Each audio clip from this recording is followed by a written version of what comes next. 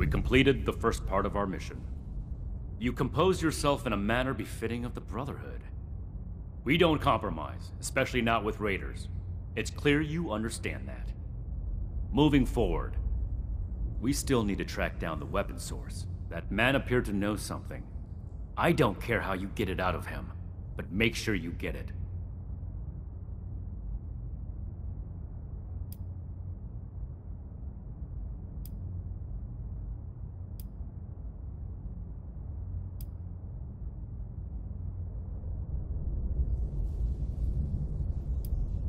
Yes, it's dangerous, but not as dangerous as it would be to leave this thread hanging. Our duty as the Brotherhood is to preserve the future of mankind, to be relentless in our removal of threats, present and future. I wouldn't send you on this mission if I didn't think you were capable of coming back alive.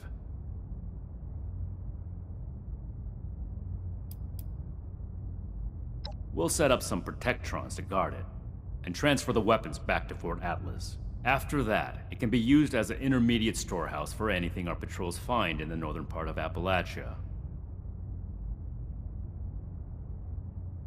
This is your top priority. The longer we let these weapons spread, the more difficult it will be to track down all of them.